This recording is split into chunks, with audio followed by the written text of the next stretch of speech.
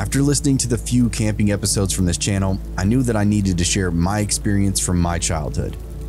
I hope you guys enjoy this weird memory of mine. Many years ago, our parents would take us on weekend camping trips in the summer and autumn. Generally, these were in the same area, which I remember as follows.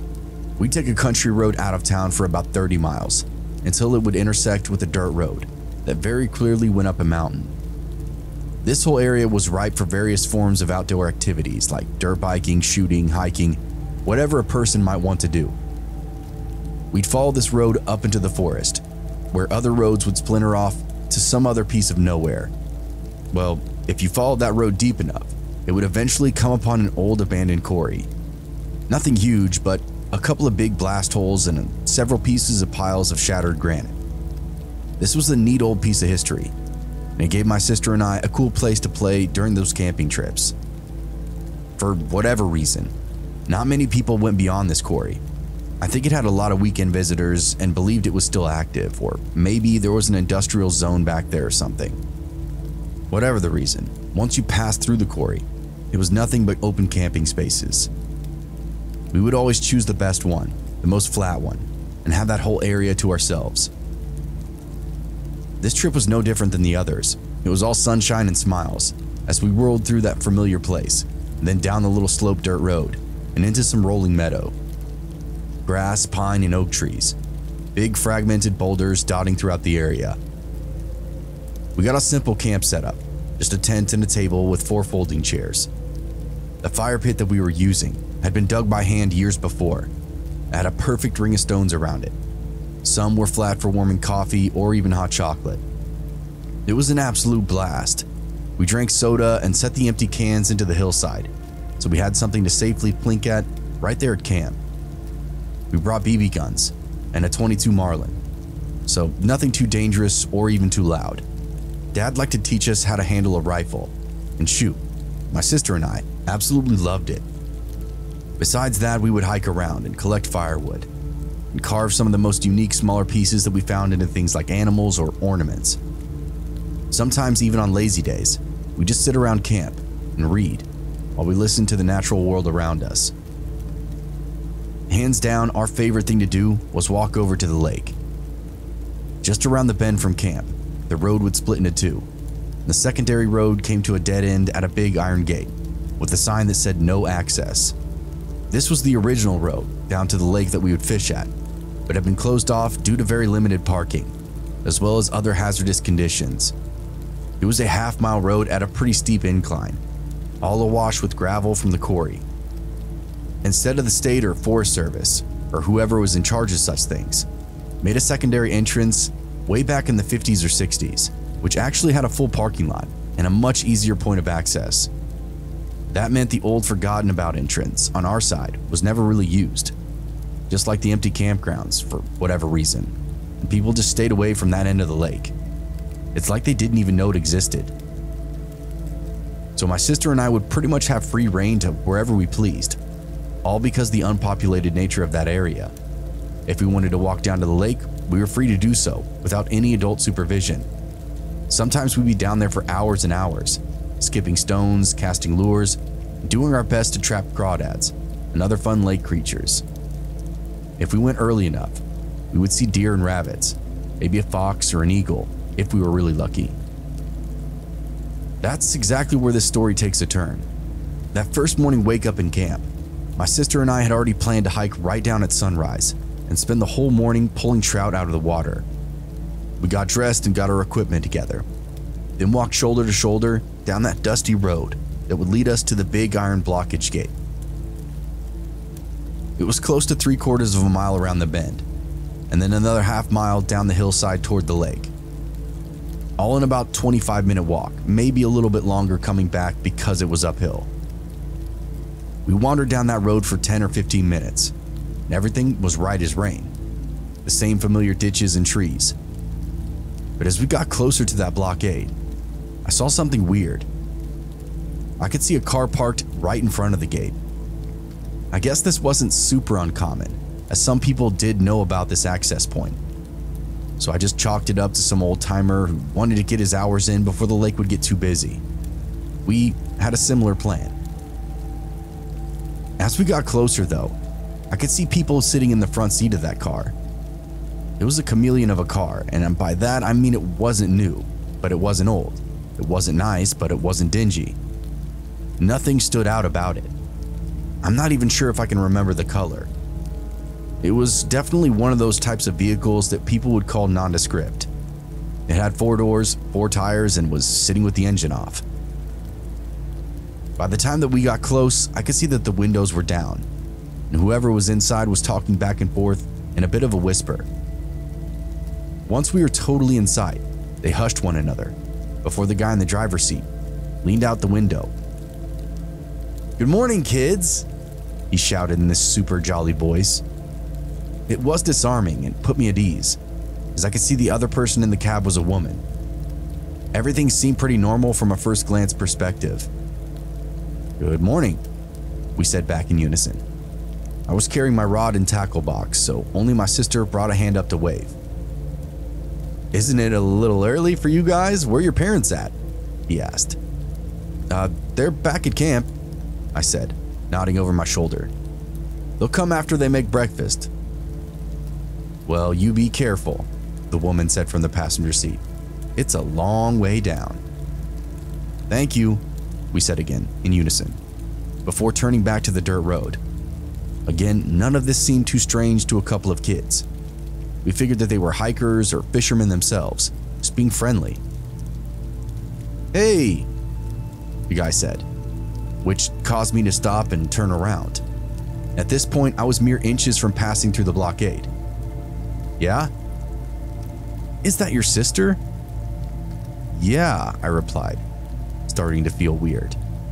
"Why do you ask?" "You better look out for the two of you.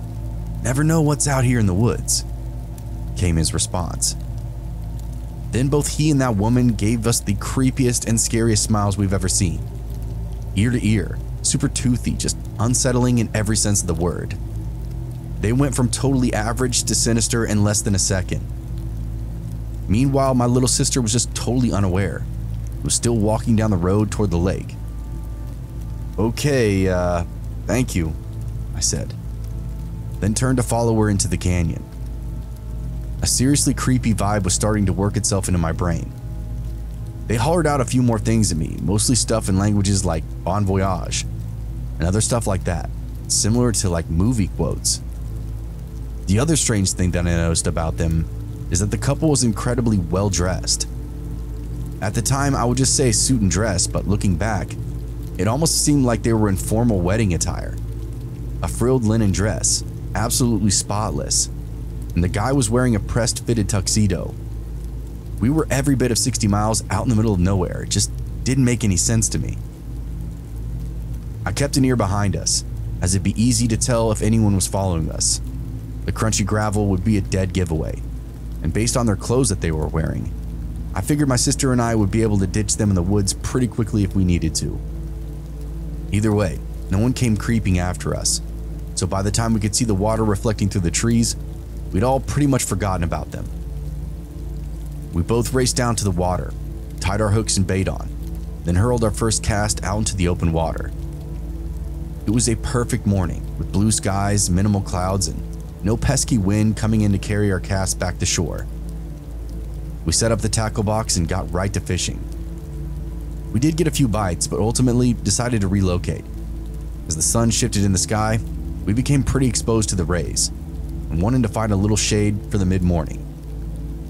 There was a little rock outcrop that cut into the water a good 10 or 15 feet, I'd say, but also had this little group of pine trees that grew over it, and it provided a little cover. We packed up and moved over to that rocky area.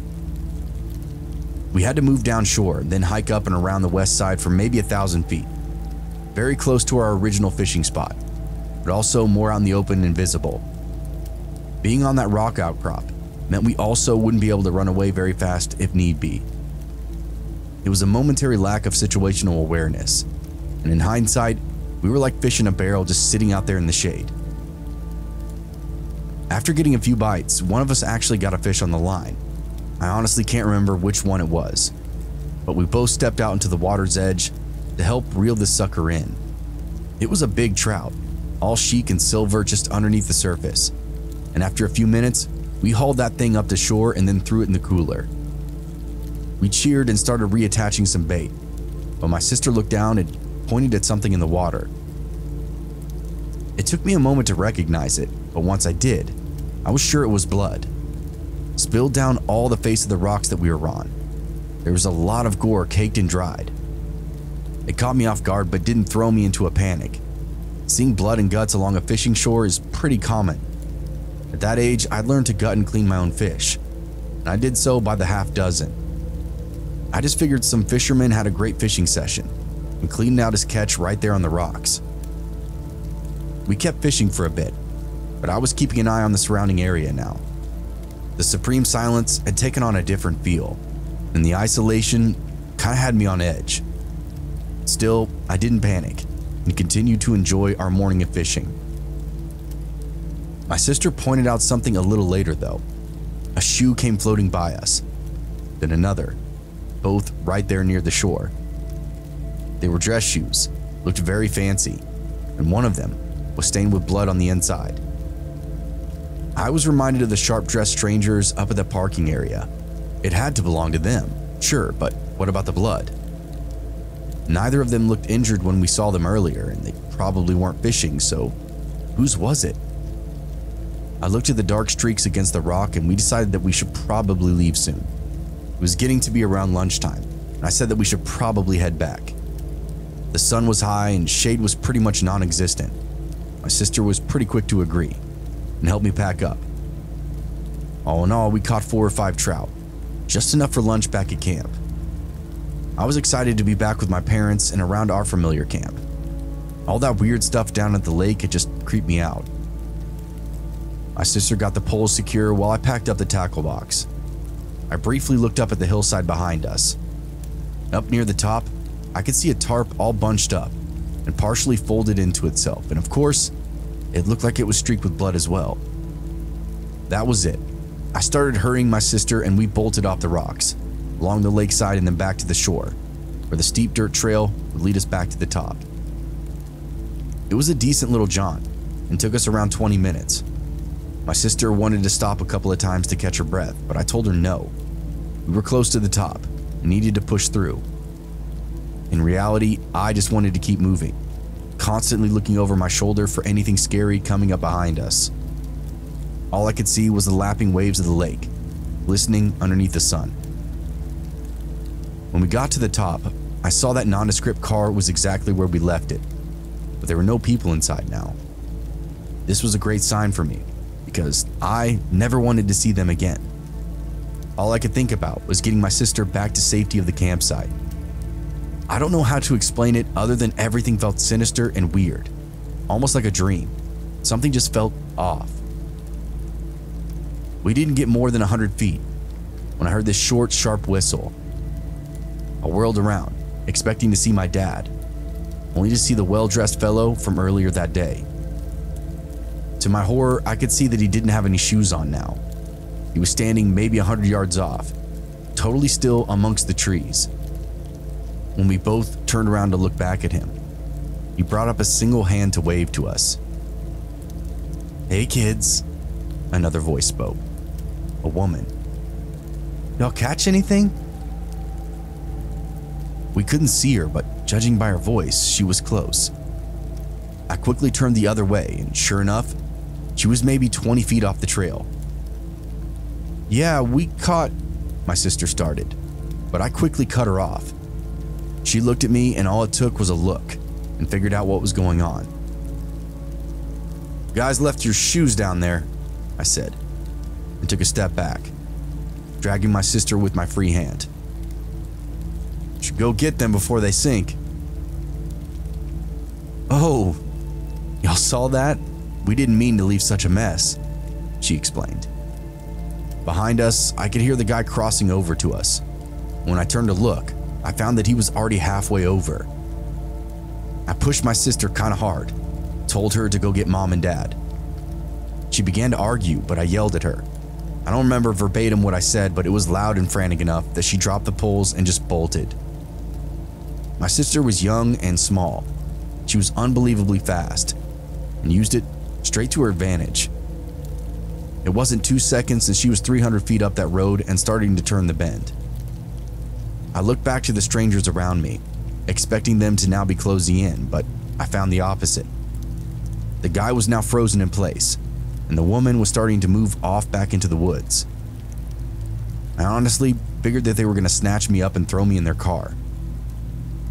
I broke out of the spell that I was under and started to follow my sister, lightly jogging backwards with a tackle box rattling around my side. "It ain't like that, boy. We're just having fun." I don't know why I said this, but I'll never forget it. "Blood isn't fun," is what came out of my mouth. The creepy guy exchanged a look with the woman, and then they both did that same smile again. "Yeah, it is," one of them said. I don't remember who. "You just don't get it. Not yet." Another thing I'll never forget. It was like something you'd hear in a nightmare. Since they weren't chasing me, I turned around and started running normally, so I could create a little more distance between us. As I jogged along, I could hear them laughing behind me. Then I heard more sharp whistles again. It only made me run faster. So fast, in fact, that I actually caught up with my sister. I could see her knees and elbows pumping just a few hundred feet ahead of me. Beyond that, somewhere in the trees, lay our campsite. We made it back pretty much at the same time, spilled into a breathless heap, and started panic talking as fast as we could. Once they got us calmed down, we did a much better job of explaining what had just happened. Our parents took it very serious from the moment we showed up scared and running, but the lack of evidence that we had made them think that it was just some sort of misunderstanding. I mean, I told them about the blood, the shoes, everything, and my dad said that he'd go check it out. We sat with Mom and ate breakfast while he wandered off back down that road, only to return 20 minutes later without seeing anyone. He said the car was still where it was, but no people were in it or around it. He said he would check the lake out later in the afternoon when we all went down to fish again. When we went, we didn't see anybody. That car still remained. We passed it and began the jaunt down the gravel trail to the lake, only to see someone coming up. It was a couple of old guys in a bunch of fishing gear, even had a pair of waders on. We all said hello and asked if they had any luck. They replied with yes, they've been fishing since this morning and were happy to be headed home. "Is that your car up at the top?" my dad asked them. "It is," came the response. My dad looked at me and then had me explain what I'd seen earlier. He helped me with some of the details that they would want to know, like the fact that two strangers had gotten inside their car and were sitting in it that morning. The old men thought that was strange, but didn't know a couple that could be out here. They said they'd look around and maybe file a police report. My dad said he might do the same. They shook hands and we both continued on our own way. I have no idea what really happened that morning, but it had all the adults in the area on edge. It terrified my sister and I to our very core. She didn't really leave camp much after that morning, though we were only there for a day or two. We fished that afternoon and caught a few more. Never saw that weird couple again, only the blood on the rocks. There was no sign of either the shoes or the tarp up on that hillside. It was almost like those creeps took my advice and cleaned up their mess. Either way, it's always been this strange memory that I've had, and I honestly would love some answers. Thanks for listening.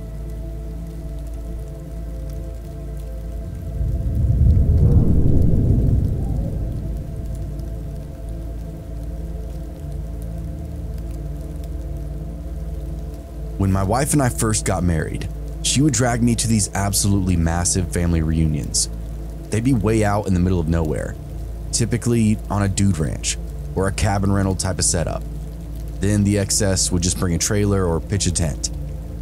This was the type of reunion where everyone would show up, even great grandma in the wheelchair. So being the new married in husband, I knew I needed to make an effort to attend. I was blown away by the first few times that I showed up and saw that turnout. The first day would probably see 100 people.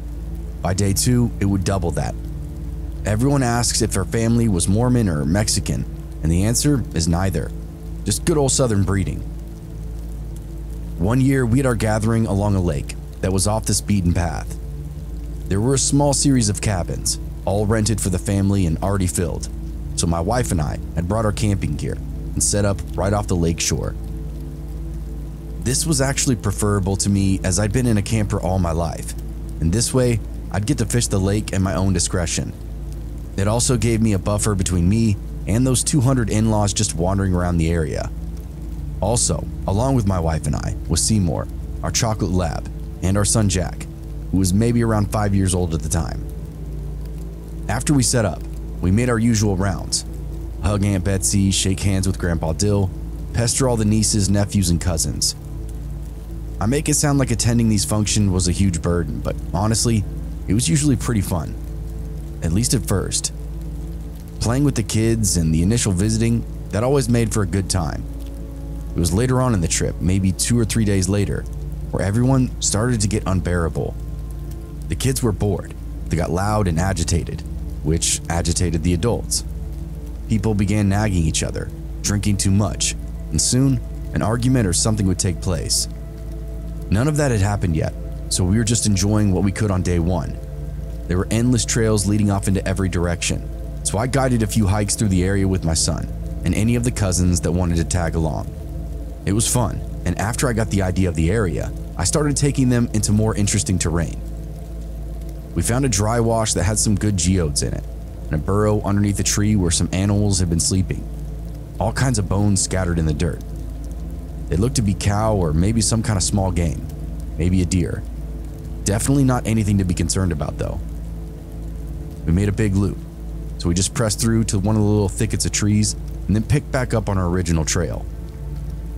As we moved into the foliage, I spotted a hunter's blind and froze for just a moment. Personally, I didn't have any experience with hunting, but I could see in the moment that there wasn't anybody inside that structure. I told the kids to hurry ahead of me and kneel down behind a big fallen tree. It was the only cover that I could see, and I wanted them out of sight until I could investigate that hunter stand. I crept over to it as quietly as I could and saw that the zipper flap in the back was hanging open. The inside was clean, organized, and had a single stool set beside a window flap. No people, no shell casings, nothing at all. When I looked at the nylon, I could see that it was sun-bleached and very weathered. That blind had definitely been out there for a couple of years. I gave the kids the all clear, and then we led them back to camp. Honestly, I didn't give it much further thought the rest of that hike. We were renting a piece of land out in the middle of the woods. If there was going to be a hunter blind anywhere, it would definitely be out here in the wilderness. No harm, no foul, nothing to report inside my mind. I was just glad that it turned out to be not an issue and was happy to leave it behind. Again, this is all the first afternoon there. Fast forward a bit into the evening. Families have started to break off into their groups and settle in for the night. We were all hanging out with Uncle Pete and his kids, my wife's cousins, and that's when we heard that first long howl of a coyote. It sent all the kids into a scramble, and all the adults kind of got a kick out of it. The howling was maybe a mile or two off, and even then, we had over 100 people out here. Half of them were armed. A coyote pack would need to be rabid for us to be fearful of it. Still, the kiddos weren't aware of all of this, so a predator's howl throughout the night was pretty cool to them. They howled back, and throughout the evening, we could hear the pack triangulating through the hills in the area. One would howl north, two would respond south, and then the rest of the pack would all howl at once, in between the north and the south lookouts. It was neat to listen to as we roasted out our hot dogs and tossed a big Caesar salad, and enjoyed a firelight dinner with my family. After we got done eating and everything cleaned up, my wife and I put Jack to bed and snuggled the dog by the fire, while our son snoozed away in the tent. This was always one of my favorite parts, just zoning out by the fire, holding hands, staring up into the starry night sky.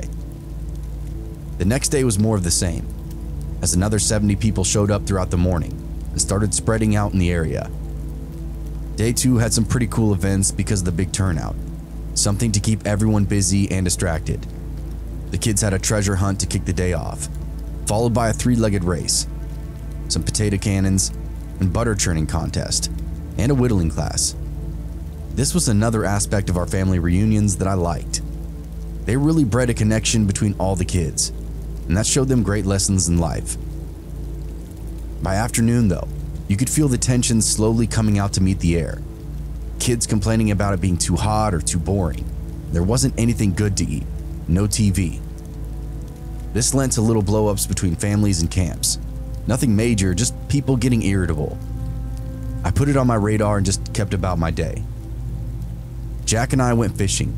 We played water fetch with Seymour and finished up a little sunset hike throughout the trees. My wife came for a little bit of it and spent most of her time with her family that she wouldn't see otherwise. By dinner time, we were back to our fire, with some of us visiting aunts and cousins and having dinner back at our camp. We had this outlier spot right out in the water, so the back of our camp was just facing darkness, as no one had put up a tent any further than that. I don't remember what we ate, but I remember the energy across the reunion space just being much louder than the night before. Singing, clapping, hollering, kids getting rowdy. Things settled as time went on though, and soon we were lounging and having some seconds as we listened to everything quieting down. We're talking about fishing when somebody pointed off behind me and asked who was out by the lake. I turned around to look, and sure enough, there was someone out there in the dark, leaning on a tree by the shore.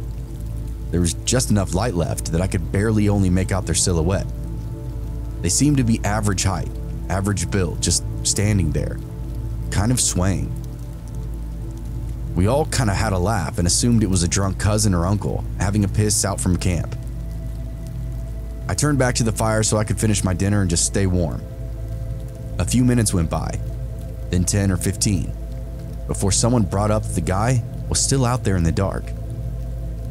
I turned again, and this time as I looked at him, it almost felt like he was facing us, staring at our camp.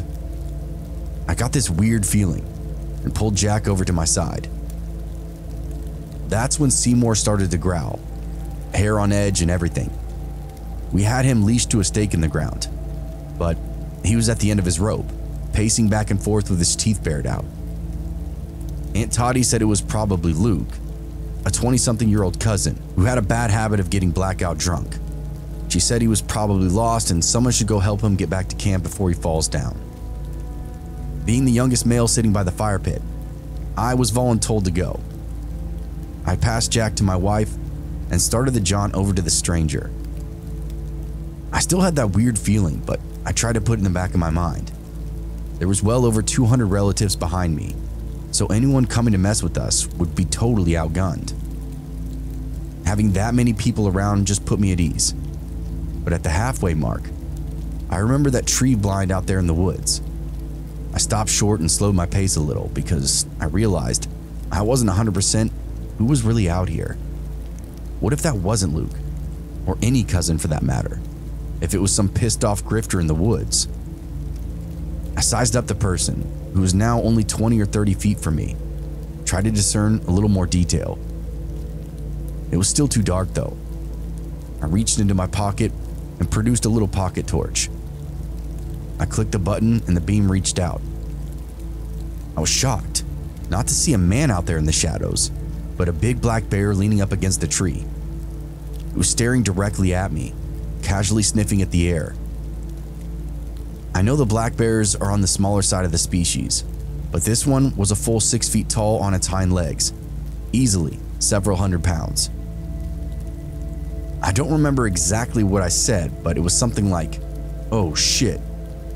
I started backing up, which made that bear curious. He dropped to the ground and started following me. Not good. I stopped and waited to see what he was going to do. Then the bear also stopped, but behind it, I could see the fuzzy back lumps of a baby bear cub crawling along. Bad to worse now. "Hey!" I hollered over my shoulder. "Yeah?" Someone hollered back. "Bear!"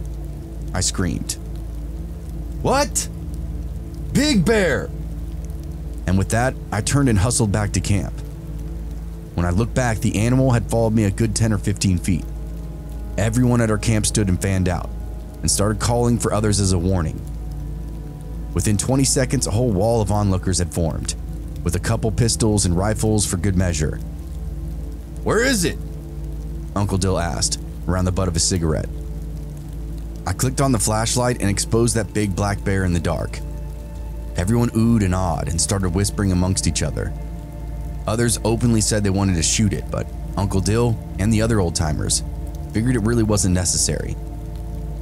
They had some of the teenagers and young adults put sticks in the fire, then wander around and wave them in the air, while yelling at the animal to go away.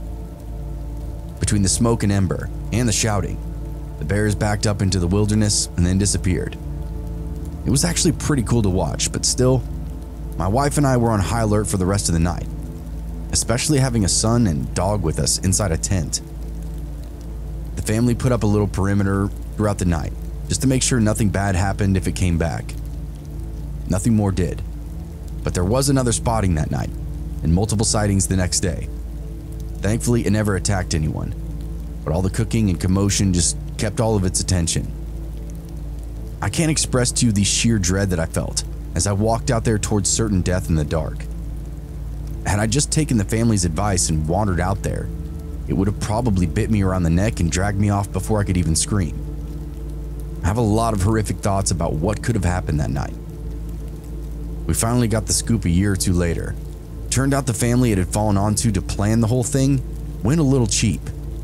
The camp and cabins they rented for us turned out to be seasonal bear hunting lodges, and our family reunion unfortunately just happened to fall out of season. The price for the entire unit was super discounted because no one could do any hunting. We had no idea we were throwing a get-together in the heart of bear country.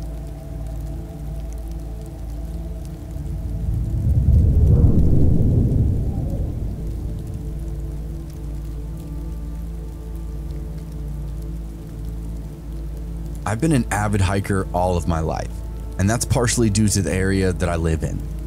When you live close to any part of the Appalachian Trail, generally that kind of lifestyle just bleeds into your everyday living. There aren't many of us between Georgia and Maine that haven't walked at least some part of it in their lifetime. I was doing my own solo hike in the spring in between the rains, so the trail had a little time to dry out. There weren't a ton of hikers that weekend, but there were a decent amount of people that were coming through for day hikes, and some folks like me camping out on the trail.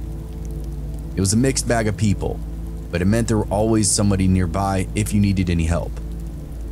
This was day 2 of my trip, and I was planning on going for 4 total, and then my friend would pick me up at the appropriate trailhead and/or parking lot.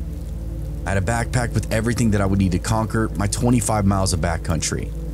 On my second day, I came around a tree stand and discovered a couple of guys just milling around. I waved, they waved, and then we both kept on going. They looked like they were resting when I first spotted them, but now they were hiking steadily towards me in the opposite direction. This is commonplace on the trail, and I didn't give it much thought. This wasn't even the first group that I passed that morning. The trail is like a neighborhood when you're on it. When we got close, I said hello, asked where they were heading. They gave me this funny answer because the lookout that they mentioned wasn't in the direction that they were going. I mentioned this to them. They kind of laughed and said they were a little turned around. I told them that I was pretty experienced in this area of the trail and I could help them get back on course, to which they both accepted. Then they didn't really have any idea of where they were heading. They couldn't even tell me where they started. The more we talked, the more I realized these guys didn't seem interested in receiving any help. They kept dodging all my questions and talking in circles. It was weird. The next thing that I noticed was how clean both of these guys were. I asked them how long they'd been out there, to which they both gave 2 different answers. First guy says 2 days and the other guy said a week. Now I knew and had confirmation that something weird is going on. It's not uncommon to encounter drunks or hobos and tweakers out on the trail. I decided I couldn't help these guys and wished them luck on their hike. I said if they kept going the way that they were going, they would find people in a parking lot within 12 miles. They responded thank you and went on their way.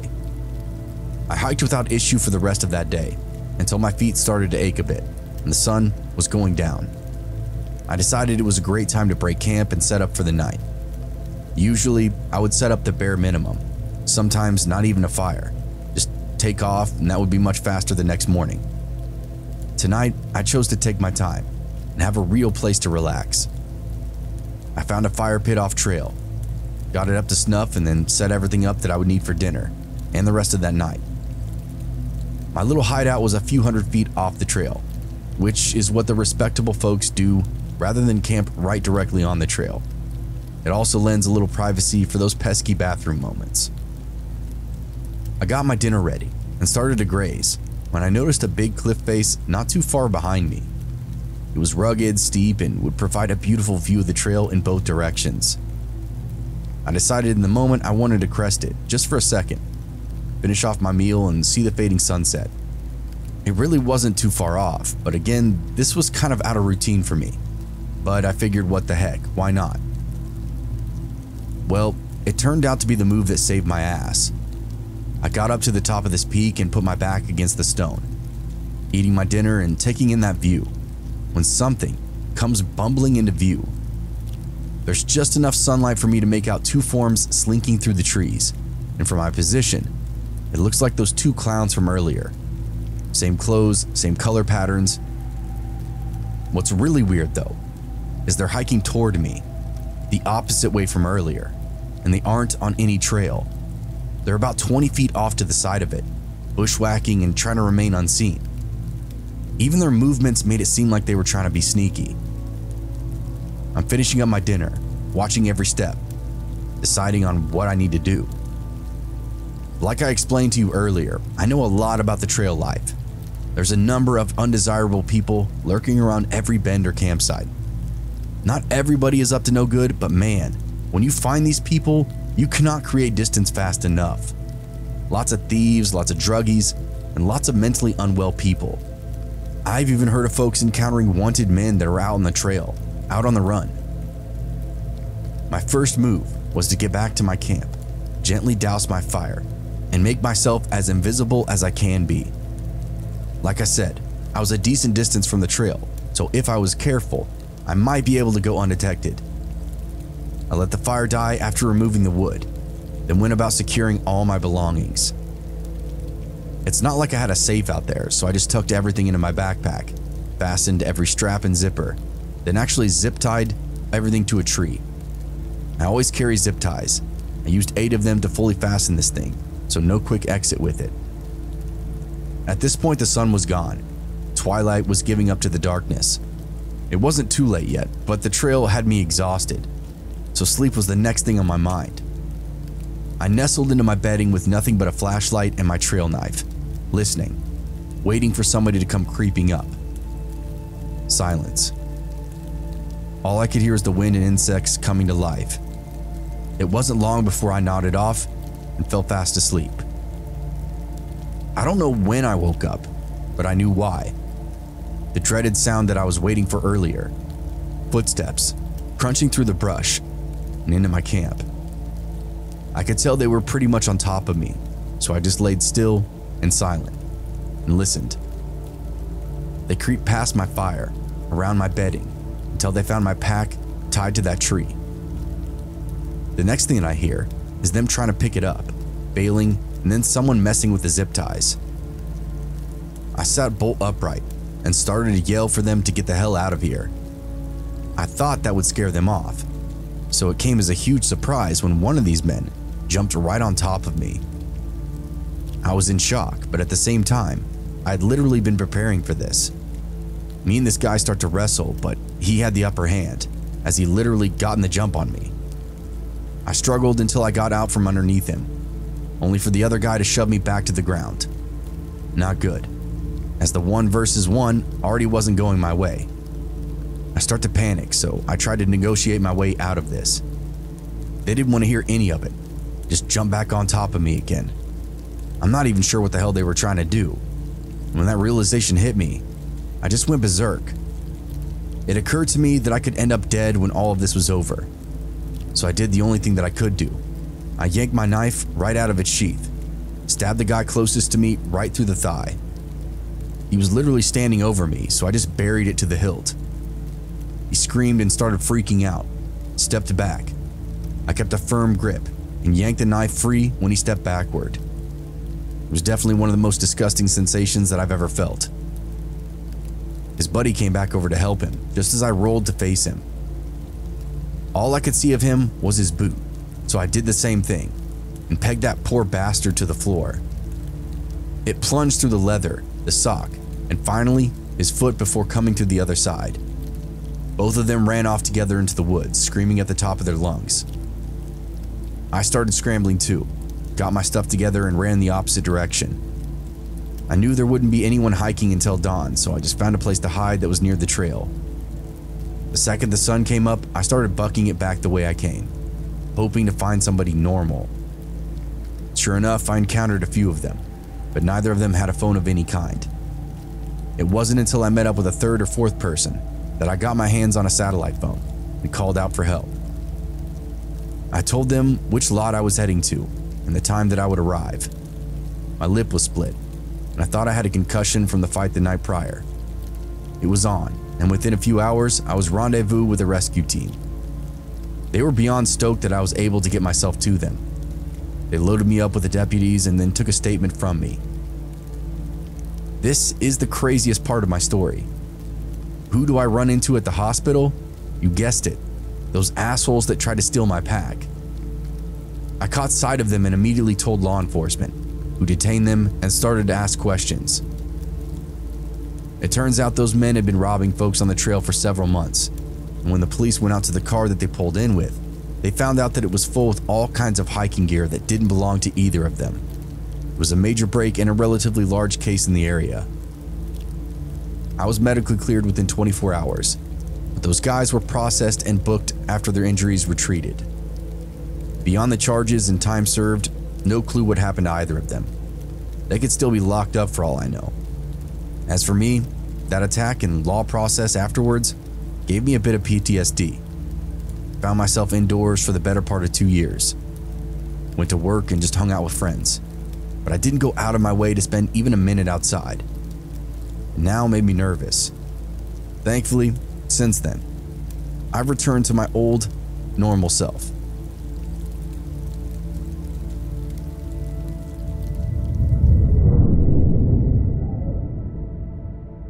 Hey everyone, thanks for listening if you stuck around to this point. And that's my daughter screaming in the background. If you haven't yet, please hit the like button, the subscribe button, and that notification bell to be notified when future episodes come out. If you have a true scary story of your own, feel free to send it to my email or post it to my subreddit. You can stalk me on Instagram or you can stalk me on X. All of these links are below. Howdy, partners. It's me, Sheriff Woody. Hope you guys liked this episode. I apologize about the Stories for Sleep episode yesterday. It was on my end. I don't know what the hell happened exactly, but it will be re-uploaded more than likely tomorrow at some point. I don't know if I'm going to do a day release or probably a night release makes more sense. So tomorrow night, probably 7 p.m. CST like normally, something like that. And it'll be almost like 4.5 hours because for some reason the one I uploaded last night was only 2.5 and there's 2 hours missing. So I don't know what the hell happened, but yeah, be re-uploaded tomorrow night. So those of you who enjoy those Stories for Sleep episodes can enjoy that. Outside of that, I really don't have anything new or anything I need to talk about. So I'm going to let you guys go. Have a great weekend and I will see you on Tuesday or Wednesday next week for cold case stories. All right, guys. Cheers.